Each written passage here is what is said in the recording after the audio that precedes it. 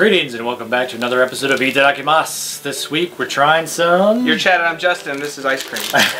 Ice cream! Oh yeah, I guess I'm Chad. Yeah. Yeah, so what's this ice cream? So first of all, this is just an excuse to eat a whole bunch of ice cream for no reason at all. What? We're doing this for scientific purposes here. Okay, for the video. For no reason? Really, we're going to eat way too much ice cream in one day just because we want to. This is coffee Olay. That's about all I understand. It's coffee Olay. In the shape of like a fudgicle, but it smells very much like coffee. It smells vaguely of coffee. Yeah. Vaguely? I would say vaguely. I think it smells like a Starbucks. Well, if you smell my wife's coffee, this smells vaguely of coffee. Okay. So coffee's real strong. It smells yummy. I think we're going to enjoy this one. Yeah. So in Japan, there are a lot of weird kinds of ice cream. We didn't find a lot of weird ones when we went to the store today. Yeah, these are fairly standard. Yeah, I mean... Standard affair. A little bit different than maybe you could get at the store in the States, but there are like sweet potato ones and all kinds of stuff, and we just didn't find that today. So... Man, the sweet potato's so good. It is really yummy. I was hoping we'd find the one. There's one particular one I really like, and I wish we had that one, but maybe next time, so... So this one, man, the color, I don't know. It just looks like frozen coffee to me. Yeah, the color's not turning me on with this one. Well, let's eat it and see. You want to see, dog? You don't even like coffee, probably.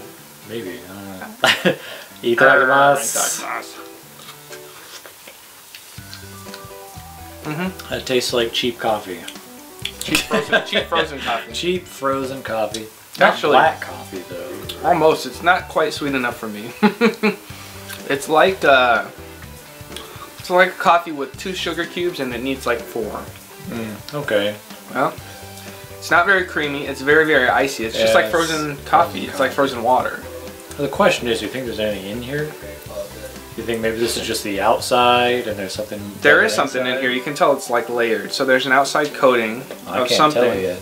You haven't taken a big enough bite. I guess. Oh! Shit! I mean... Ice cream down! Ice cream down! Okay. I take back all the stuff I said before. There's a sweet condensed milk in the middle of this damn thing. It just dripped all over my leg.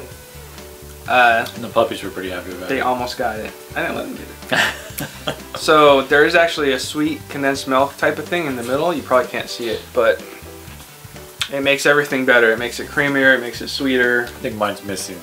I think you just haven't hit it yet. Mine's missing that creamy center. Pretty good though. That changed my mind about this whole thing. Okay, I just got a little bit. Yeah. It's pretty sweet. It's pretty good. So first I was leaning towards I wouldn't buy this again. Now I think I probably like this thing. It's pretty good.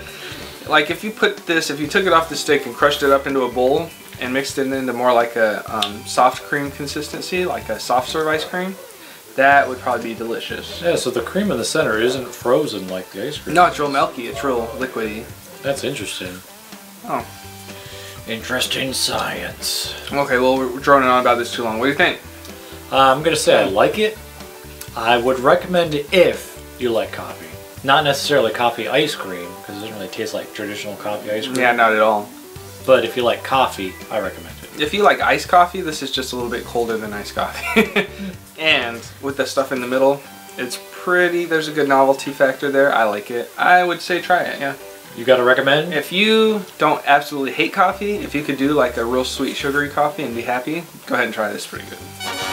Cool. Alright, so for number 2, we've got Coolish. So Coolish is just like a brand name, right? Or like a type of ice cream. Yeah. Because there's a lot of different Coolish flavors. And Coolish is one of my favorite things in Japan. So it's basically like melty ice cream in a pouch. In a pouch. And when you first get it, it's real hard. You usually got to break it apart with your hands. We let it melt for a second here before we did it, so we're good. There's a lot of different flavors. This one smells fruity. This is a mango one. Ah, mango Coolish. As you can tell from the picture of the mango-y looking thing, and it says mango, so. See if I can get this to actually come out. Now, I don't usually even like mango, but anything Coolish makes, I usually approve of. They make a lot of good ones. They have like coffee and They have a normal type, which is just vanilla or chocolate. But then they make these seasonal ones, which are really good. This is kind of a seasonal one, I think. So. Yeah, interesting. Mine's gonna drip. Itadakimasu. Itadakimasu. I'm still trying to get mine out. Come on. So usually the plug will have like one hard piece of ice in there that you got to push out before you're good. So now you're good. There you go.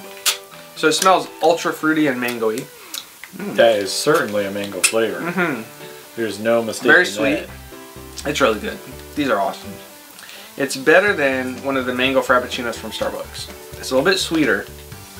Never had one, so I can't. But otherwise comparable. I like them. I get them a lot. I think I'm not a huge fan of mangoes. I'm not either. This is really good though. Probably because it's got way more sugar in it. Yeah. Than a regular mango treat.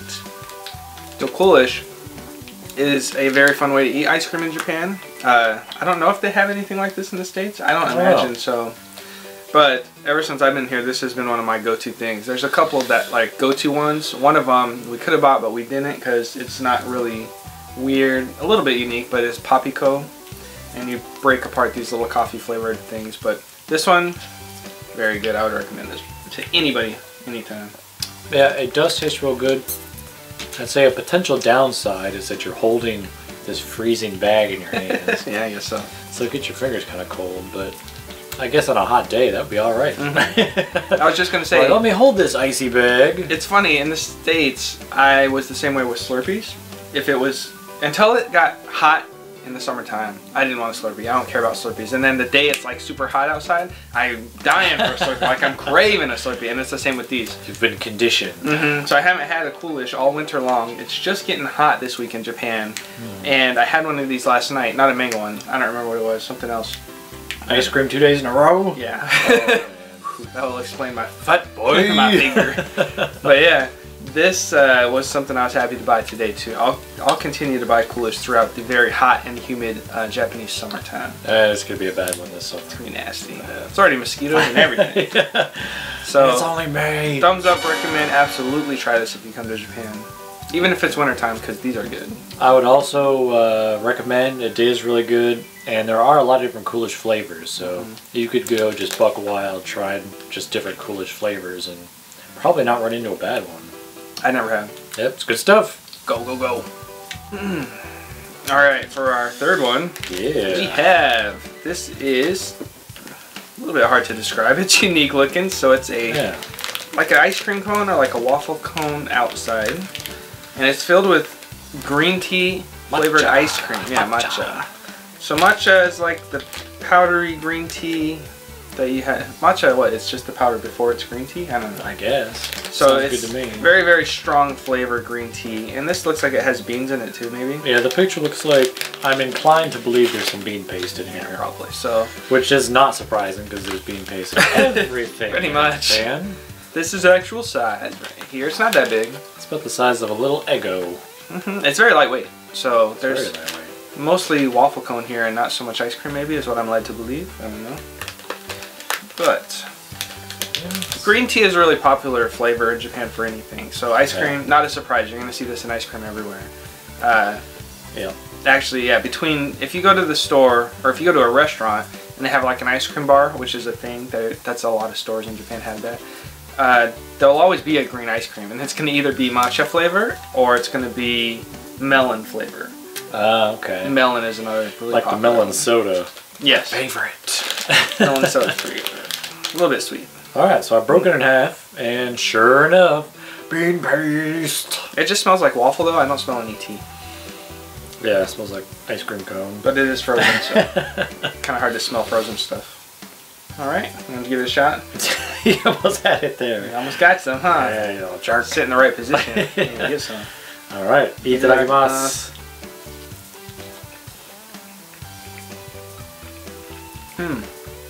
Yep. So despite the incredible amount of sugar that's probably in here, the matcha is so strong that it tastes bitter. It's a really bitter green tea taste to me. It definitely tastes like green tea, but not like green tea ice cream. Because you can get like the green tea soft serve, and that's really good. That's very like sweet. Nice, sweet but it is good. ice cream with a green tea flavor. Yeah. But this Just tastes like green tea. is like a frozen green tea Powder. with an ice cream consistency. Yeah, it's almost fluffy. It's like it's a pretty light. It's not a really dense ice cream, and that probably is due to how much green tea powder is in it. Yeah. I would guess. Yeah, pretty fluffy ice cream. I don't know if this isn't the type of bean paste we're used to either though. This looks more like a jelly bean paste. Yeah, it seems almost sweeter too. Yeah, it tastes similar, but it doesn't have the consistency. Normally the bean paste has a lot of the like bean shell and the texture. No? I just had a big piece of the bean paste, and it tastes like bean paste. Yeah, pretty much. Okay, well. They tricked us for a second, but on second thought, that's a pretty strong bean taste flavor. It's not as heavy as it normally is. Normally if there's bean paste in something, it's like a big wad, a gob of it in there, and this is pretty light. It's just like a layer on the top of the ice cream. So, unnecessary, but depends, each his own. I think overall, I don't hate this. This is okay. It's definitely unique. Very Japanese. Yeah, absolutely. You'll never find anything like this in America. Well, I don't know. We haven't been back in so long. I guess that's true. It could be everywhere now. I just saw a thing on the news about how matcha is a superfood, but I doubt ice cream falls into the category of superfood. Unless you're talking super awesome and yummy. But I would say this might be recommendable just to try it. I don't love it. Yeah. I probably won't buy this again. Yeah, if you were coming here to try out some different ice creams, I would definitely recommend a green tea ice cream. This green tea ice cream, I don't know. But I definitely recommend a green tea ice cream. And what brand is this? The Glico. Glico brand. Yeah. So I don't know if I'd try the Glico brand matcha ice cream, but you should definitely try it. Well, I mean, even at Starbucks, I don't know if in the States they have the green tea frappuccino at Starbucks, but here it's a thing. And it's similar. Even though it has a lot of sugar, it's a little bit bitter. And very green tea flavor. So, matcha. Yeah. Matcha ice cream. I'm going to say meh for me. Meh. Ooh, meh. Yeah, I'm not really going to tell you to go out and buy this, but it is unique. You know, if you want to try some unique Japanese ice cream, go ahead. Yeah, I'd say this particular one is fairly meh, but green tea ice cream in general is definitely a recommend for me. You should definitely give it a shot. I will agree with you. Alright. We agree! Pretty good. Alright, thanks for watching another episode of Itadaki Mas, where we tried some interesting Japanese ice cream. And stay tuned for more interesting Japanese foods next week. Until then, sayonara.